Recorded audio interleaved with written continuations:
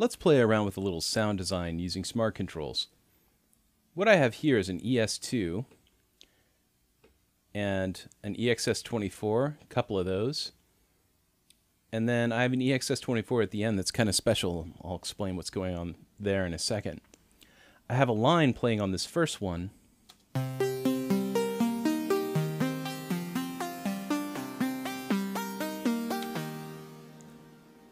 And I've created aliases that are referencing this original region. So if I go to solo this channel strip, I'm getting this sound, which is essentially an old Merlin game from like the late 70s that I sampled and put into an EXS24. Down here we have, it's kind of a bell tone that's been created out of acetylene tanks hit with rubber mallets. And then finally, so this track is actually an artist that I work with named Metal Mother. And what I've done is I've cut her voice up, put it into an EXS24, and then using a pitch correction plugin that's set pretty draconianly, if that's a word, I've sort of fixed the scale to her voice.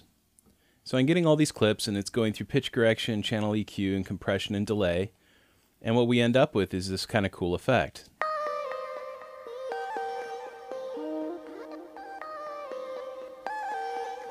So altogether, it sounds like...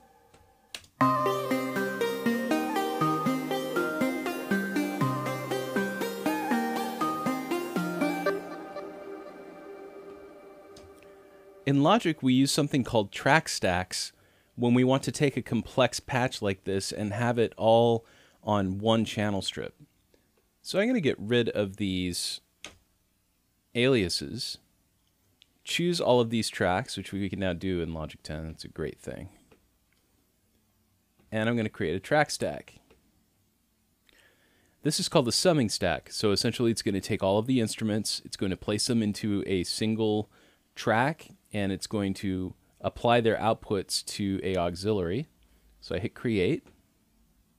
And now when we're using smart controls, we've got access to the track stack smart control, which is essentially controls. Right now it's set to control the plugins that are on the auxiliary itself.